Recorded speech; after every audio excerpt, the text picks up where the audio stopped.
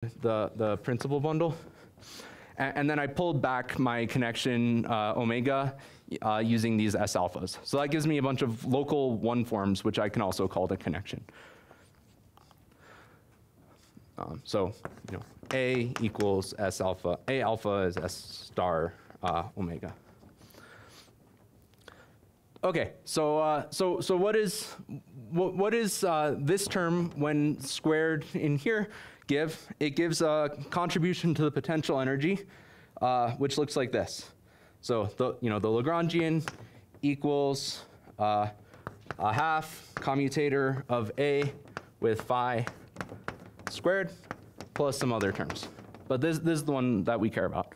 So we just plugged those two expressions for phi and A into this Lagrangian.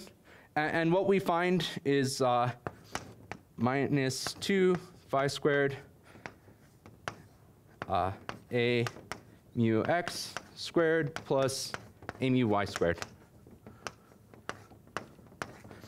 So okay, this, if you recall what I said masses look like for free scalar fields, this looks like a mass term for the gauge field. This is sort of remarkable because gauge invariance normally prevents me from adding such a term to my Lagrangian. But I can get this term at low energies where phi takes this non-zero value. So any questions about why that looks like a mass term? It's like m squared, phi squared. Okay.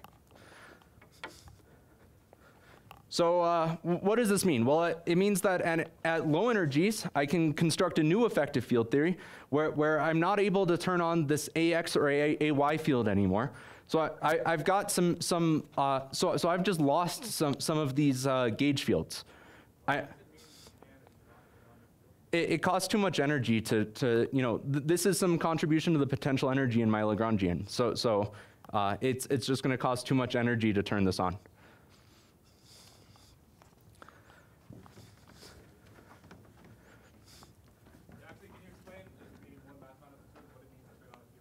Yeah, just give it a non-zero value.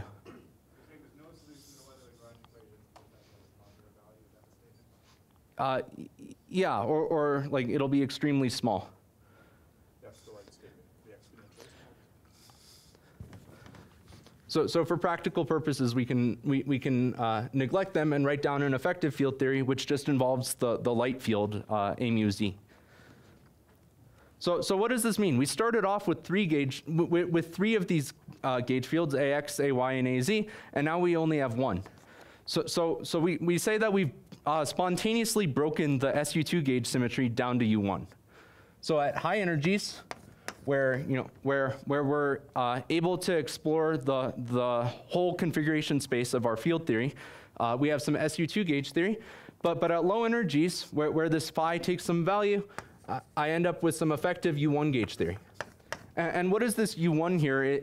I mean, it's the group generated by sigma z, but sort of more mathematically, it's the Cartan subgroup that commutes with that leaves this phi invariant, and that U1 subgroup was not gauge fixed by this gauge choice because it leaves that invariant. So at low energies, I have some U1 gauge theory. All right, so where are a few applications of this? Well, one, as you may have guessed from the name, is the Higgs boson.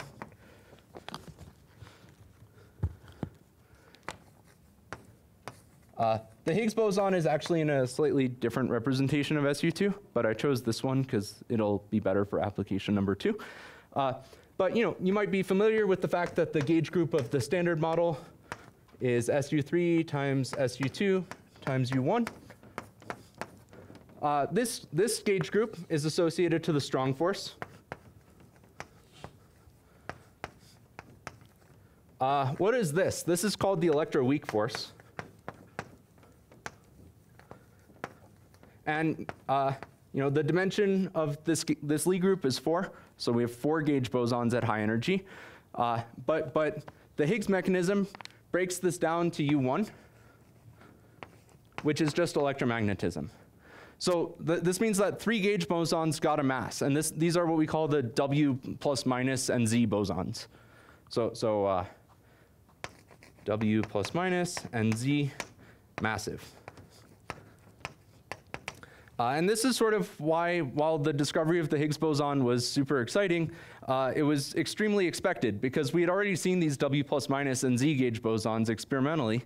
And so, this is the only way we have for that we figured out for giving gauge bosons masses while being consistent with gauge invariance. No, we just have electromagnetism is just U1.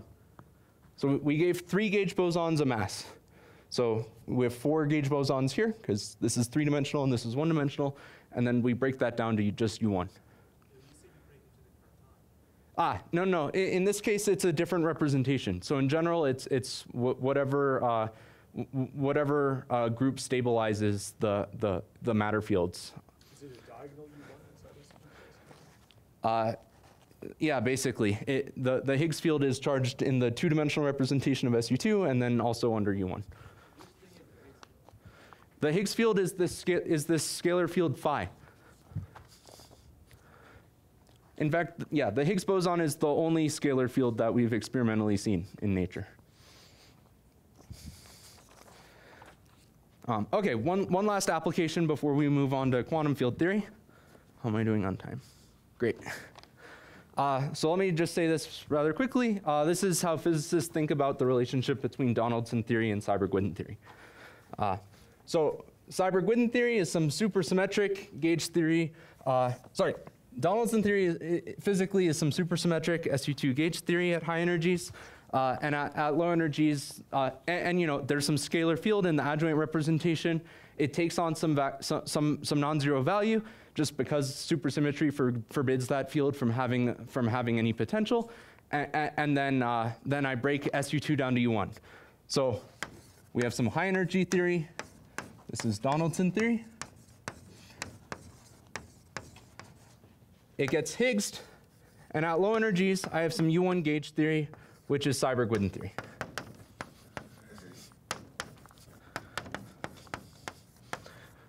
So Seiberg and Witten were concerned with describing the low energy physics of this SU2 gauge theory. Yeah, it's an adjoint field of SU2, which is just forced to be present by supersymmetry. So if I write down a gauge field for an SU2 gauge field and I just act with supersymmetry, then I get a whole multiplet of fields, and one of those is an adjoint scalar.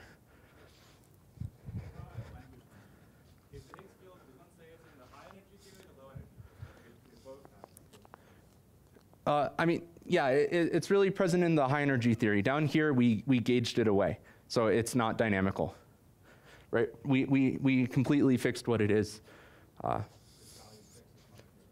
Exactly.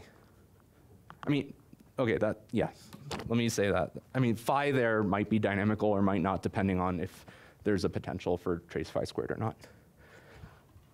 Okay, so let me move on to quantum mechanics. Here, what I have to say is actually not that much, because the important aspects you need from quantum mechanics in order to motivate quantum field theory are somewhat minimal. So, okay, let's start a new topic, quantum mechanics.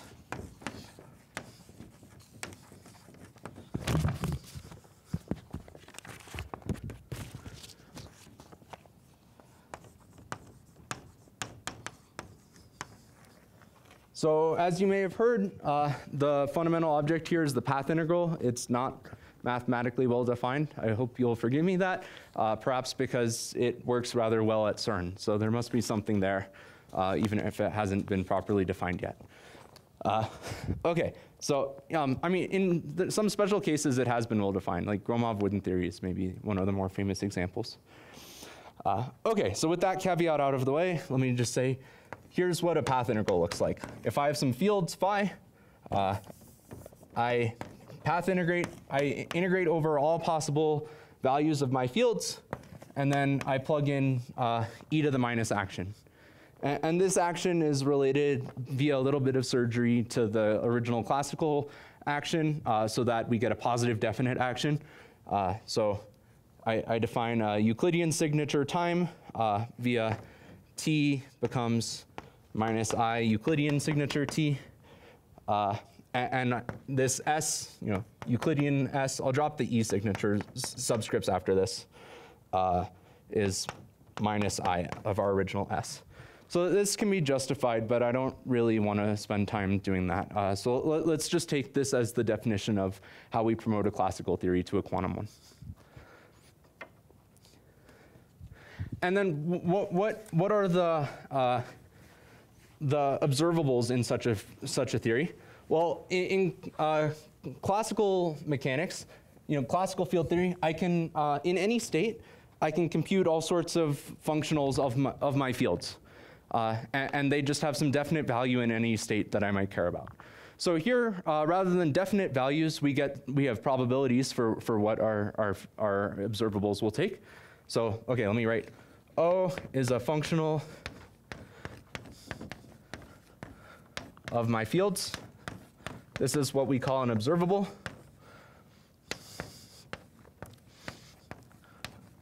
We sometimes call this an operator also. There are more general types of operators, but this is the most common one that we talk about.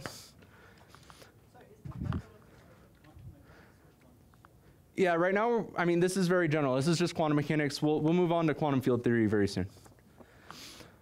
So what is an expectation value of some observable? It's just the path integral d phi.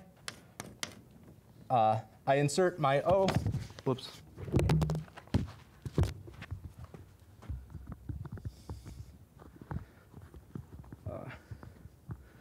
I insert my O inside the path integral, and then I again multiply it by e to the minus s. And then I divide by the path integral without any insertion, which we call the partition function. So you can see here that e to the minus s over z functions as a probability density.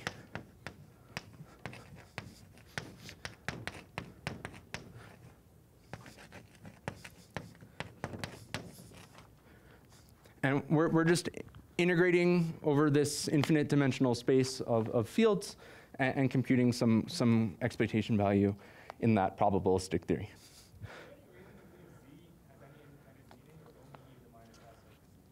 Yeah, good question. I'll actually say that in a second, but yes. Yeah, field theory books actually often sort of obscure this point, but Z often contains some interesting information in it itself.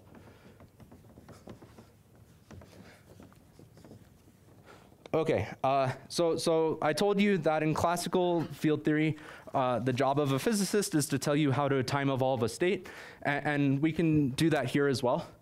So for simplicity, let me assume that M takes the factorized form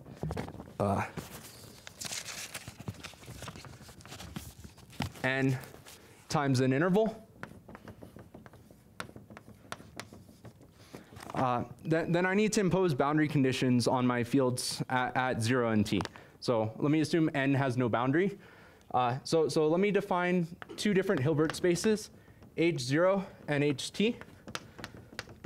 H0 is the Hilbert space of square normalizable functionals on the boundary values of my fields at time 0 into the complex numbers. So let me write that.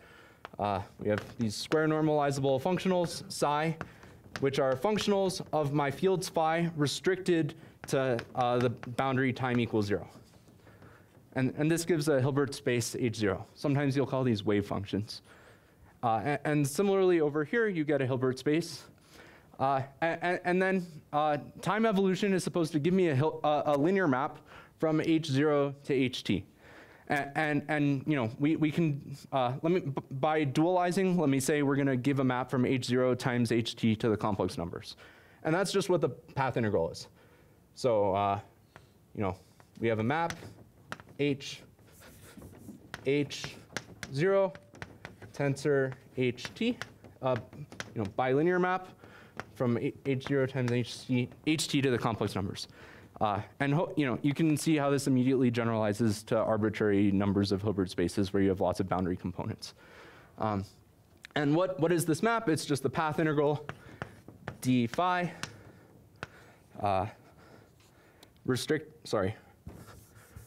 yeah, let me write it this way. d phi restricted to time 0, d phi restricted to time t. Then I have these functionals, psi of my fields at phi at time 0, my field, maybe bar, at time t. And then I just do the usual path integral where I've constrained my fields to have these boundary values. So d phi e to the minus s. So this, this giant path integral gives me a functional where you give me these two functionals, I plug it into the path integral, and I get some complex number, and that's what we call the path integral. So,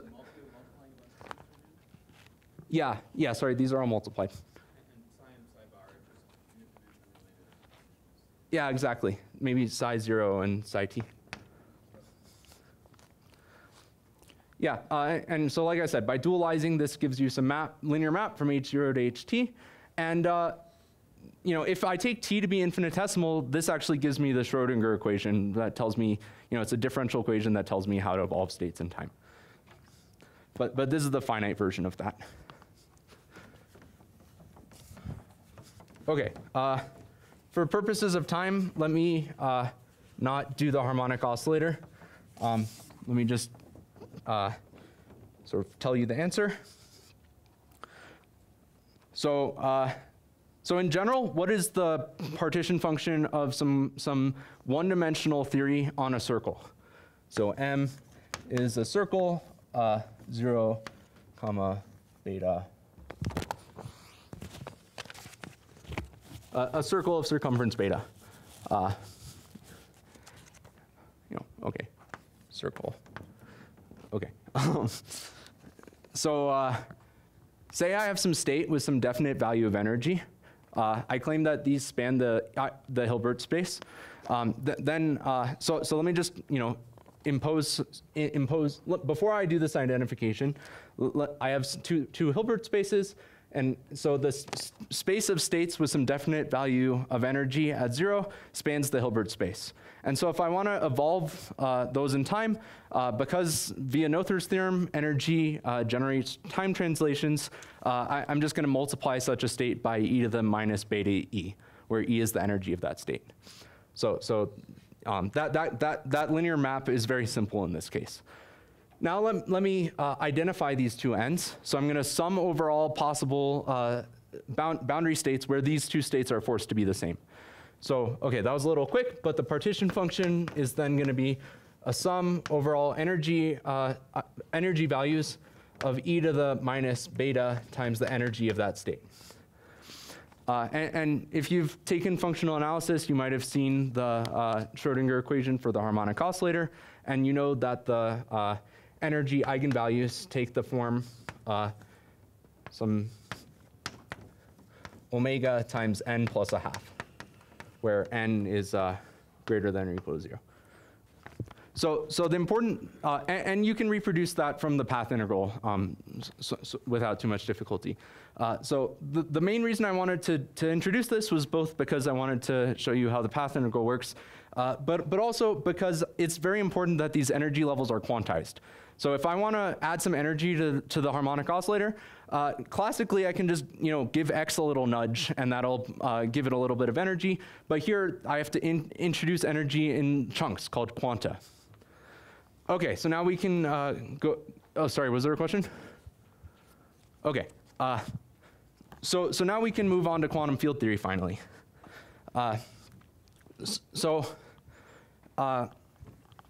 I've just told you, oh, sorry, there's one more thing I need to say about quantum mechanics first. So how do we recover classical mechanics from the path integral?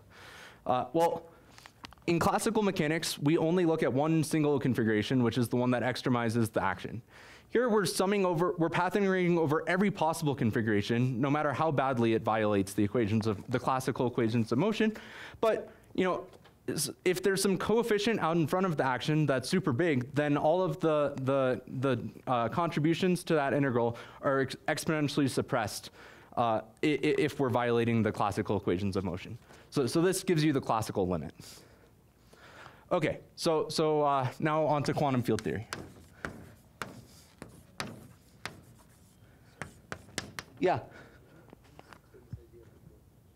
That we can violate equations of motion? Yeah, if I have some giant constant out in front of S, so we call this 1 over h bar, then any contribution that does not minimize S is going to give an exponentially smaller integrand compared to the classical contribution that does extremize S. Okay, so on to quantum field theory. So this can be motivated by combining two basic observations. One is in quantum mechanics, the classical equations of motion can be violated for short amounts of time.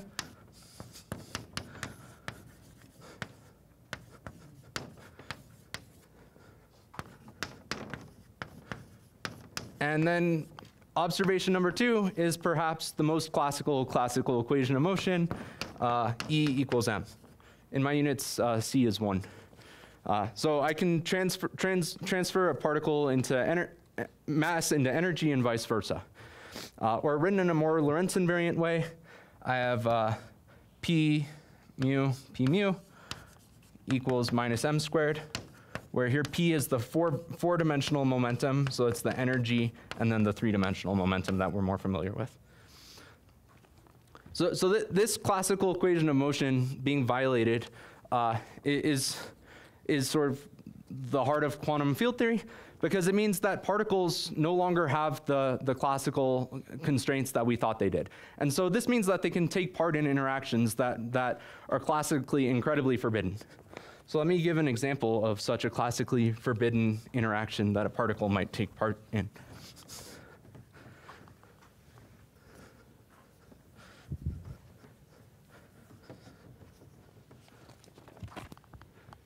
So say I have a photon. This is the particle that carries the electromagnetic force, or light. And it's just moving along in time. And all of a sudden, it decays to a positron and an electron. I claim this is forbidden by conservation of energy and momentum. I'll leave that as an exercise for you. But it's true. So this will never happen classically. But in quantum field theory, it does happen, because what I can do is I can say maybe these two guys exist only for some very short amount of time, and then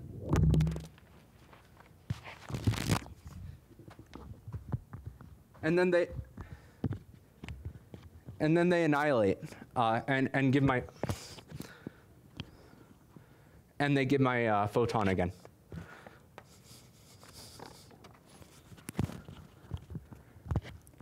So this happens in quantum field theory. And not only does this happen, but every possible process happens, because I'm required to path integrate over every possible process that can happen. So now we've sort of got a conundrum, because particle number is not being conserved, and particles can spring in and out of existence anywhere at any time in the universe. So how are we possibly going to deal with that? And this is where field theory comes to the rescue. We have some fields which indeed extend throughout all of space and time. And so those can give a mathematical formalism for describing these particles springing in and out of existence. So I told you before that we can think of a free scalar field, for example, as infinitely many harmonic oscillators, where their frequency, they were labeled by a three-dimensional momentum, and their frequency was given by this k squared plus m squared. This is actually precisely the relation for defining the energy of a particle with momentum momentum k and mass m. So this gives us reason to suspect that the quanta of these harmonic oscillators should actually be identified with particles. So I can't inject just a little bit of energy. I have to inject some chunk of energy into each of these Fourier modes, and that's what we call a particle. It's an excitation of such a Fourier mode. Similarly, photon is an excitation of the U1 of the gauge field. And more generally, matter particles are excitations of fields. Force carriers are particles, which are excitations of fields. And then, if I want to describe interactions, I just draw diagrams of this sort where some electron might shoot some force carrier at some other electron, and that's going to transmit some energy and momentum. Okay, so then the very last thing I wanted to briefly touch on was renormalization. So say this has some momentum p. So by conservation of energy over long times, this also has momentum p. But over here, we can assign whatever we want. Let me call this q, and this is going to be p minus q. Because I'm required to sum over all possible configurations, no matter how ridiculous they are, q is arbitrary. Q is totally unfixed. And so in particular, it can naively range up to arbitrarily high values of energy and momentum. And I'm going to need to probe like extremely high energy physics that I told you I was supposed to be neglecting in effective field theories. So do I need to solve all of quantum gravity in order to describe electromagnetism? The answer is no. And the way we deal with this is we in the spirit of effective field theory, we introduce some cutoff. So we only integrate over momenta, which have some value less than some cutoff lambda. So now part of the data defining a path integral is actually this value lambda, this cutoff lambda. And then if I the physical meaning of this cutoff can be intuited with this example. So say I have some electron. And for reasons of pedantry, let me say this is an electron defined in the field theory with some scale lambda. Well, now you're much weaker than I am, and you come along, and you're not able to probe such short distances. You have a cutoff that only lets you, you can't see within this sphere, this dashed sphere. So you have some cutoff lambda prime, which is less than lambda. Then you're going to call this whole dashed box an electron. Okay, fine. So who cares? Well, I care because this guy is negatively charged, and so it's going to be electrically favorable for positively charged stuff to spring out of the background, the vacuum, and actually surround this electron. Because creating these guys costs some energy equals mc squared, but you also lose a whole bunch of energy because of the electrostatic attraction. And so the effective electron that you see has less charge than the one that I saw because it's screened by this cloud. And so we see that the coupling constants defining my effective field theory are functions of the cutoff. And this is called the renormalization group flow, which is sort of misleading because it's not a group, it's not invertible. But said more bluntly, what you call a particle and what I call a particle is going to differ. It depends on this extra data that you specify. And this is sort of one of the most important ideas in physics. Yeah, okay, let me stop there and ask for questions.